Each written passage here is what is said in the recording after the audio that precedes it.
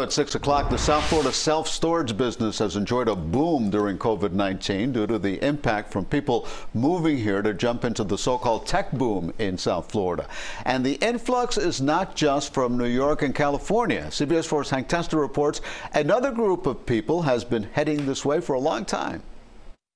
The rush to Miami, touted by the Miami mayor and civic boosters, real estate market on fire, rents sky high, and what's right up there with those big numbers? Storage units. You know, it's about supply and demand. It sounds like a cliche, but the Miami area right now is one of the hot topics. Yardi Matrix researches and reports on multifamily office and self-storage properties across the U.S.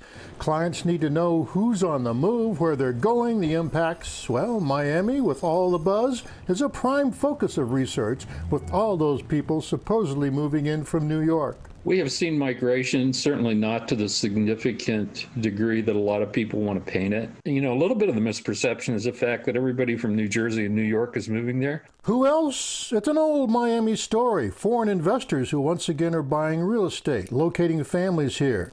Think of unrest in Colombia and, of course, Venezuela and other Latin countries moving left politically, which impacts the local home and rental market.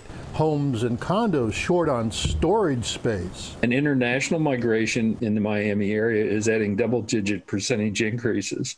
And what we found in conjunction with renters is that international renters tend to rent longer and they rent larger places. But they still need storage, as condos don't have storage. Often single-family homes, they have a garage conversion, but no storage.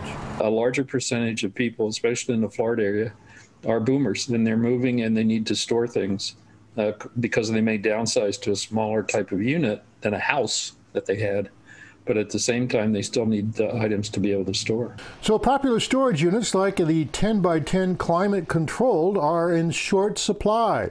Start at $207 plus tax can quickly accelerate and can be more expensive in central locations where small lockers can go for as much as $146 a month. And I would expect to see that continue to grow, by the way. In a year from now, when we have the same conversation, you're going to have a higher number.